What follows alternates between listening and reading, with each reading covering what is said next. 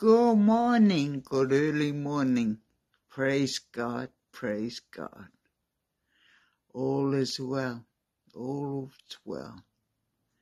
Praise Him, praise His holy name. But we've got Psalm number 100 this morning. It's a psalm of thanksgiving. We have so much to be thankful for. Jesus and, each other and all the goodness of the world. Even the hard things we go through, we can find good in them. If we look, if we praise our Lord, there's good in all things, for all things work through to goodness. Hey, it molds your heart. It grows you. Amen. You be a tree planted by the water and get the sustenance of the flow of God, of glory of God, and all things will unfold for you. In Jesus' name. Make a joyful shout to the Lord, all you lands. Serve the Lord with gladness. Serve the Lord with gladness. Come before his presence with singing. Know that the Lord, he is God. It is he who has made us and not ourselves. We are his people and the sheep of his pasture.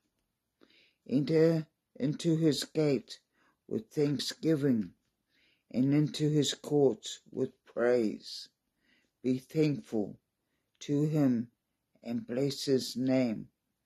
For the Lord is good, his mercy is everlasting, and his truth endures all generations. All generations. Praise him, praise his holy name, because he does. He leads you and guides you down beautiful paths, which are calm, which are still. You still yourself. Yes, there's busyness in the world, but we don't need to be a part of the world. We live in the world, but we don't need to be a part of it. We lift our gaze above to where the Lord sits, and